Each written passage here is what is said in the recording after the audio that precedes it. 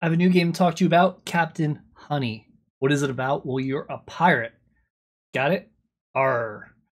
And with Captain Honey, what you're doing is going through and mining, and you are raising bees. Yes, you're going to raise honeybees. Pretty crazy.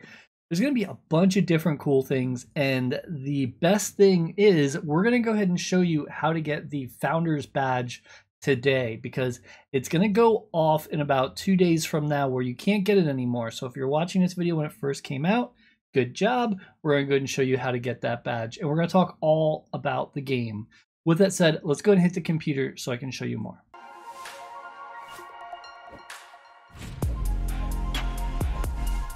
Welcome everybody, my name's Kevinsmak, and as always, I'm not a financial advisor, I'm a gamer. Today we're going to be talking about Captain Honey, and I definitely want to thank them for sponsoring this video. With that said, you know what's coming. We got a giveaway. 2 giveaways, one on Twitter, one on YouTube. We'll be giving out 2 cards on Twitter and 3 on YouTube. So comment down below, and I will also have the Twitter information on Twitter. Just follow at Kevinsmak, and you have a chance to win the Obsidian Axe seen here. They will be giving 5 of them away. They've not been minted yet, so they will actually be dropping them directly to you if you win. I don't have them. They're going directly from them.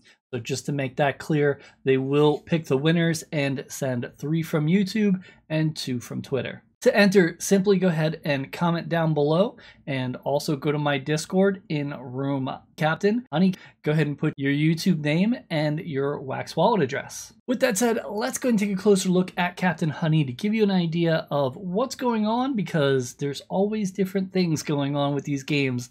This game does look like it has set up the proper roadmap for longevity, because they will have certain things that change the value of in-game items, and we'll explain that more as we get more into the tokenomics later.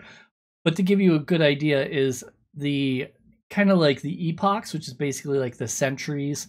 As they change in the game, the items you're using will become less efficient, so you'll need to make newer items because technology gets better, and as technology gets better, the older stuff doesn't do as good. So with that, that makes it so the game can stay stable, because some things become more obsolete in the future. So you have to continue to keep evolving and keep going with your own island, and, you know, fight off the locals and send ships out to raid the seas. Let me first go ahead and show you the website. I thought this was a pretty cool website. So if you go to the first page and you just scroll, it'll take you to more information. And the thing is, if you scroll again, it takes you to the next thing. Talks about building the perfect colony, and then it takes you down, managing the economy, how you can do that. There are going to be 4 materials in this game, which I will go over.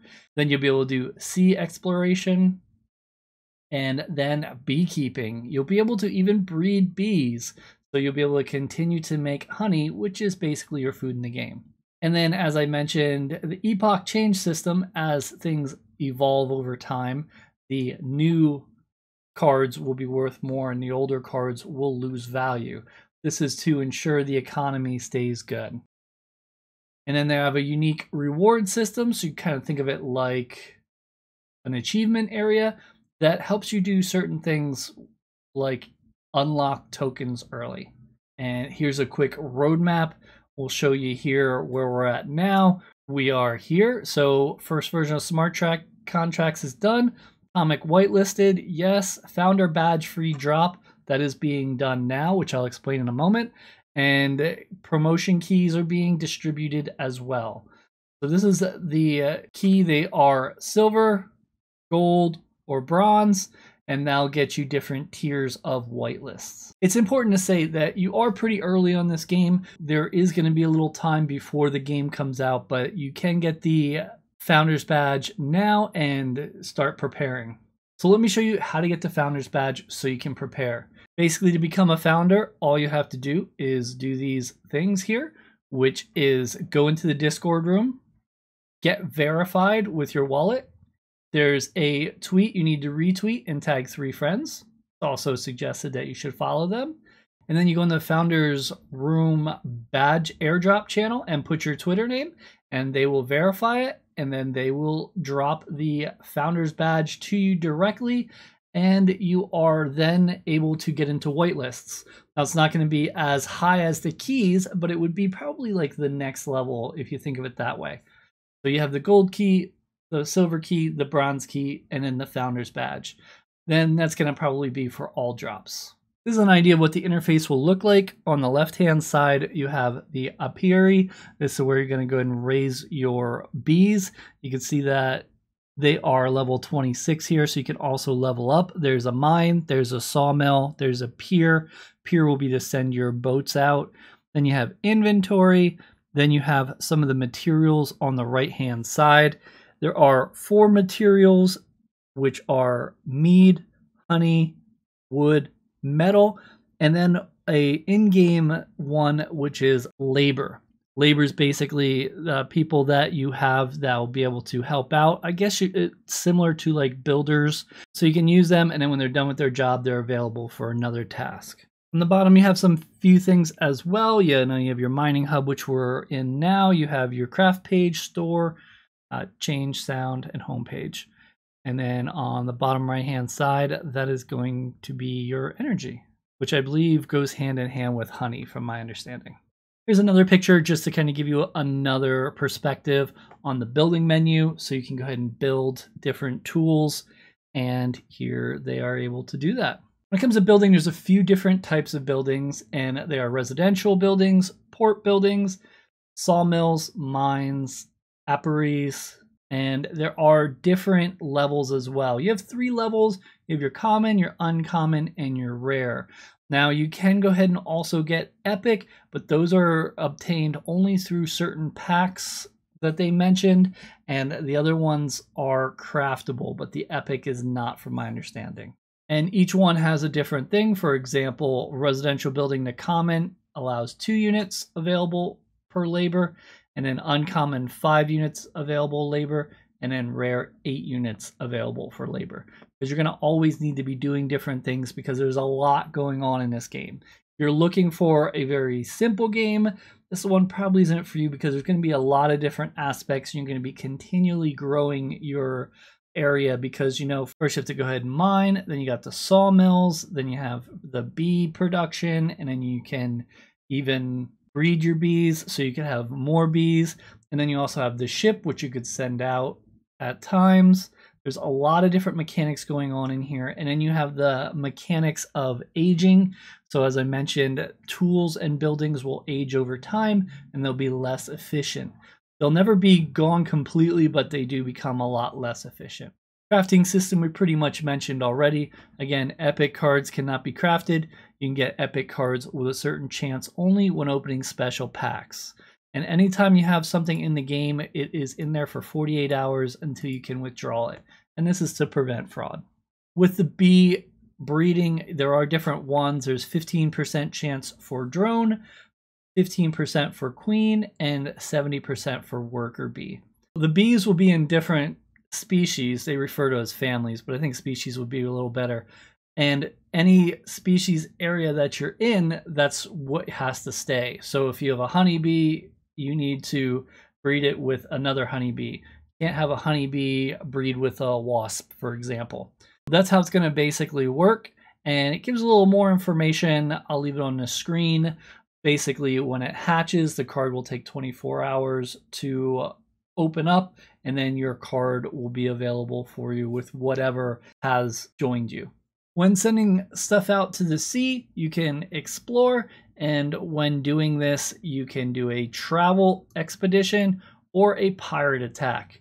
There are different resources that are needed depending on the ship you have, and also keep in mind that if you're doing a pirate attack, you could lose and you could get attacked. So it's important to know that and be very careful with how you do and plan everything. So this does say you can go ahead and take resources from everyone else, mainly the mead. And mead is a special token that is limited to 10 million. And once it is done being created, it's not going to be created anymore. And the circulation supply should all be out within 96 weeks. I know that may sound confusing, but the mead section, they go over in detail on the white paper, so you can check that out, and I'll kind of show it to you at the end real quick too. There's going to be PvE as well. Basically, tribes are going to be aggressive and try to come to your island and take your stuff. And here it says, without your consent, the colony will not be able to achieve the success you want and will fall into despair. Your buildings will be looted, and NFT tools will not be able to bring your colony income. So it sounds like whatever's going on in that hour is going to get reset by these guys and taken some of your resources. It's still early. We'll kind of see as this gets a little more explanation and more things are developed with the game. As I mentioned, unique rewards, and you can get certain ranks every week or month and earn certain achievements. Of course, it's going to be on Wax as it is assumed. Great place to have it. And they do talk about the tokenomics. I did go over there are 4 tokens on the game and then one that is untradeable, which is labor force. And that's pretty much the gist of that. You'll be able to mine, you'll be able to craft, and you'll be able to keep going. There's also mead. To earn mead, you'll have to stake it. But you can also get it through sea expeditions. Honey is received through the bees, and then the wood and mine are self-explanatory. Here they talk about the epoch change system, how things are going to develop, and you're going to need to be the best pirate in the game to keep up. Here they go over the mead and how it's staked. I'll put some of this information on the screen. It's very intricate, so if you want to check it out, please do. I would suggest reading over it twice because there is a lot to it. But the basic idea is mead is going to be gained by helping the liquidity pool. And when you go ahead and stake liquidity, you earn mead. Now the mead is only able to be unlocked 5% in the beginning, and then every week another percentage is unlocked. In the beginning, the most mead will be given out.